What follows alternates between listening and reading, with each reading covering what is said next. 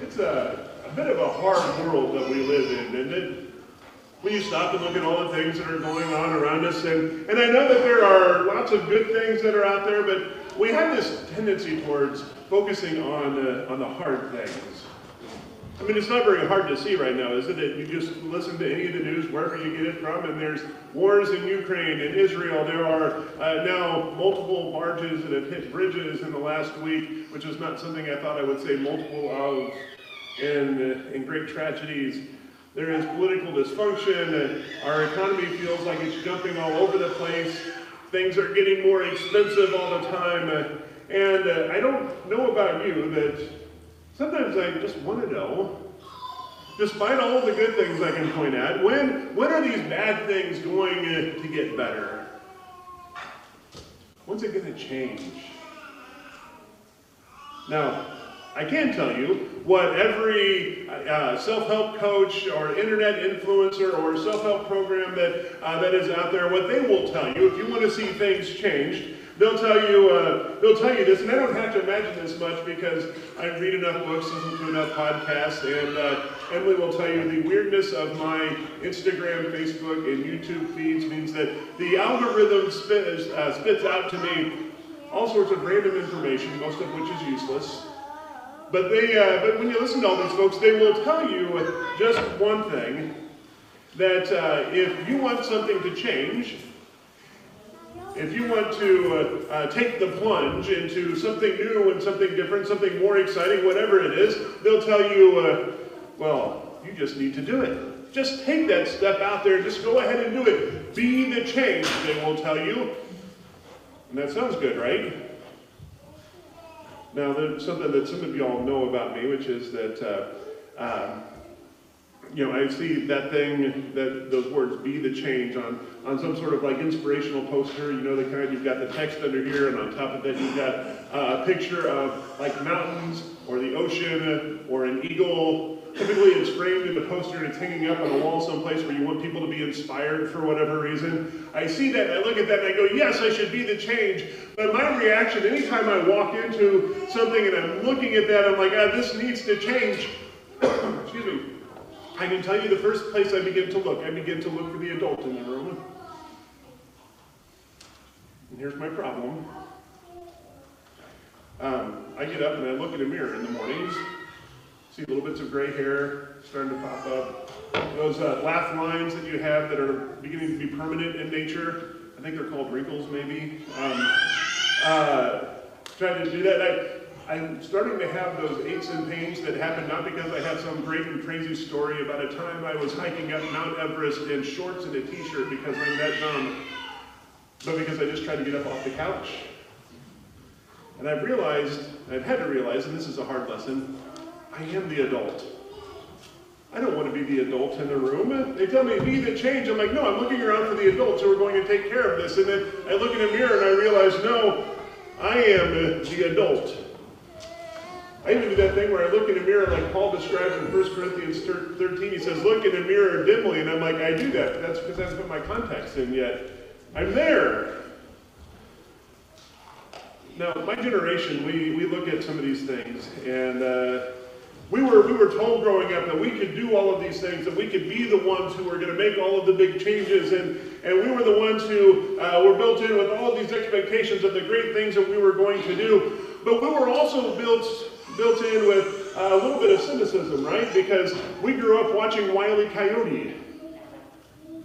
That worked really well to take a step out in faith and to take the plunge into something until cartoon physics hits, right? Wile E. Coyote can take a step out and he can walk really far out in the middle of nothing until he does what?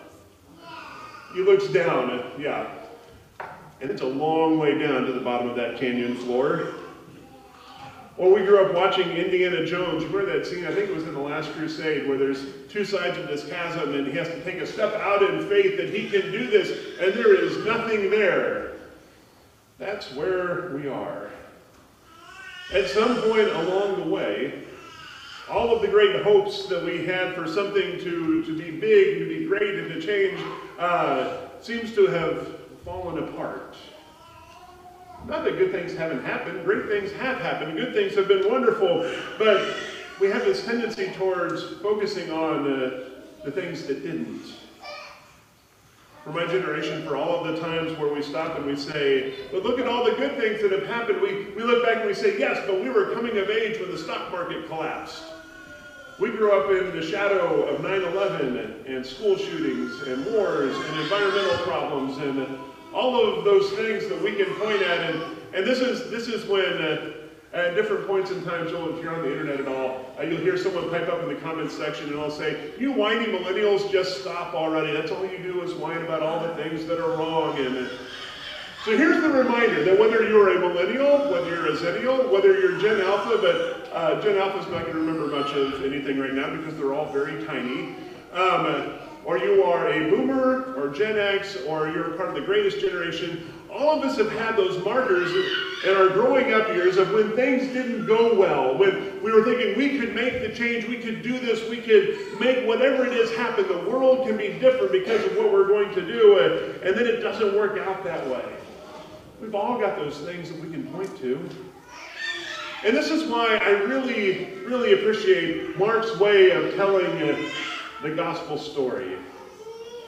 Because Mark ends his story in verse 8 of his gospel. Now if you look at chapter 16, you say, but it can't end in verse 8 because we've got verses 9 to the end of the chapter that are in there. If you look at those sections, you'll have one part of it that is always marked the shorter ending and one that is marked the longer ending. Because our earliest manuscripts of Mark's gospel all stop at verse 8. Verses 9 and on were added later. Now we have canonized those, and those are useful, and they're great parts of the gospel to have. But Mark stopped his telling of the Easter story with these words. They said nothing to anyone because they were afraid. Happy Easter? Now you could read those words as fear. That when they went to the tomb, they were afraid. They were afraid of all the things that they had seen, and they didn't know what to do with that. And that's okay to read them as being fearful because you should, but we should also read those words in a different way, which is, this is also the women who went to the empty tomb is standing there. They're on the precipice of something different, something new. They're staring out, like Wile E. Coyote did, like Indiana Jones did, like we often feel like we're doing, off the edge of something. We don't know where we're going to go next, and we're being asked to take a step out in faith that there is going to be something there to hold us. They're faced now with the choice. Do we continue on, or do we turn around and go home? The women who went to the tomb that day didn't know that they were going to go up there and they were going to be faced with such a monumental choice of, do we go home or do we accept what we have been told? Now if you look at the story, you would say, well, but they did. They turned around and went home. I'm like, yeah, but that's not where the story ends. This is a very big precipice of that chasm that they're standing on. They needed some time to figure all of this out because they were struggling with what they had seen. And they are not going to be the only ones that struggle with this. What I like about Mark's gospel is that we are faced with the struggle. Mark puts it out there for us to see. And they're all going to do it. It's not just the woman who showed up at the tomb. We call him Doubting Thomas for a reason. All the rest of the disciples are going to have their own moments of struggling with this. And we can even look at the two guys on the road to Emmaus who walked with Jesus for most of the day and didn't recognize him. Always wondered how Clark Kent could get away with it. Just putting on a pair of glasses and everyone would never see Superman. Well, here's the first century version of that. And it worked because they weren't expecting Jesus to be there. No matter the rumors that they had begun to hear that maybe something had happened at the tomb, maybe Jesus was alive, for them in their world at that time, dead means dead. Dead meant dead. You didn't come back from that. And so they didn't expect to see Jesus there.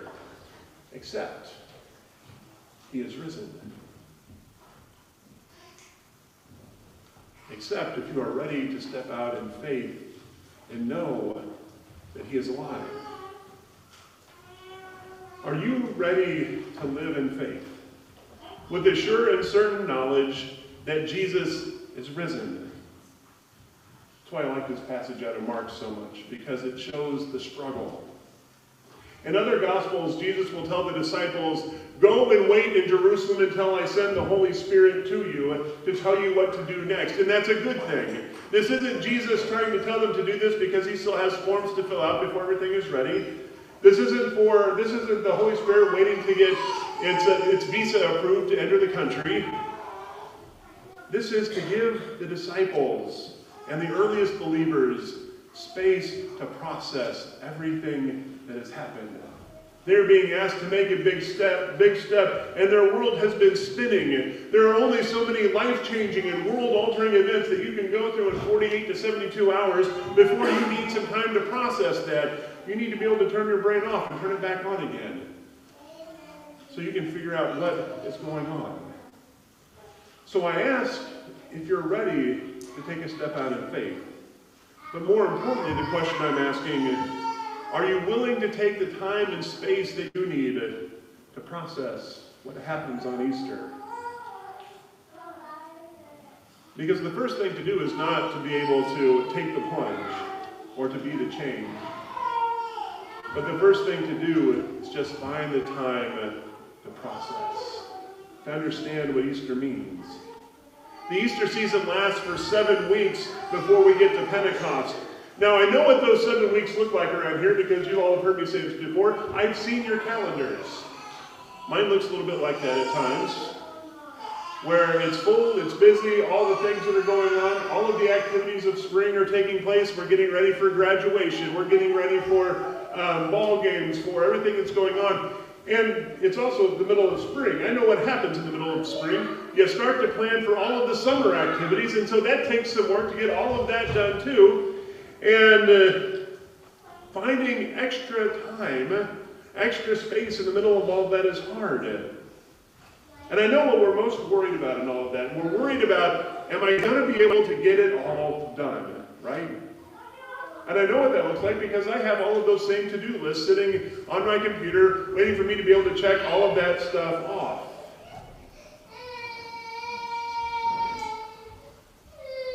This is also, though, why we need grace.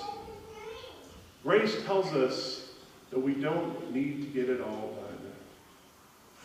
After all, if you look back, how many years have you ever actually gotten all the things done that are on those lists that we put together at this time of year? I've never gotten all the things done on that. But my to-do list always assumes I'm going to be way more productive than I really am, or I'm capable of. Grace tells us that we don't have to get it all done and that it is going to be okay.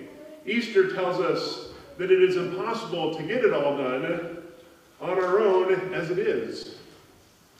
Look at the earliest disciples. They couldn't get it all done on their own. They needed Jesus to help them figure it out. If you need another version of this story that tells you how hard it is to get everything done, look at the Jewish religious leaders of the time. They had done everything in their power to take Jesus out of the equation, to remove his voice from the conversation. And they had done it in such a way that they were getting him taken care of at a time when the news of his crucifixion could be hidden against all of the noise and the backdrop of Passover.